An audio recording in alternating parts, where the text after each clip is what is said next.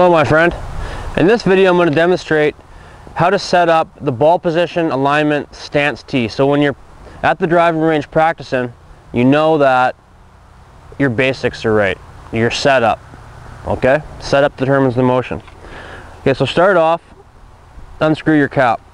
Now inside we got our 2 steel spikes and our 2 alignment rods. Okay?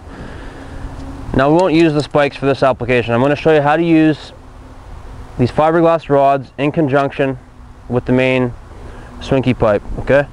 Now start off, take one rod and align it to your target. In this case my target is that little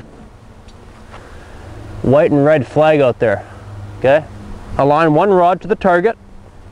Now take the second rod and put it through the hole to form your tee.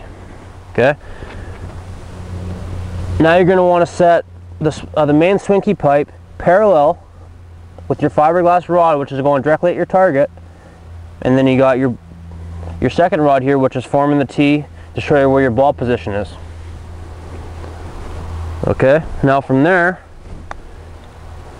you set a ball directly off the end of the ball position rod there. Okay, you set up just like so. Club face is perpendicular to that.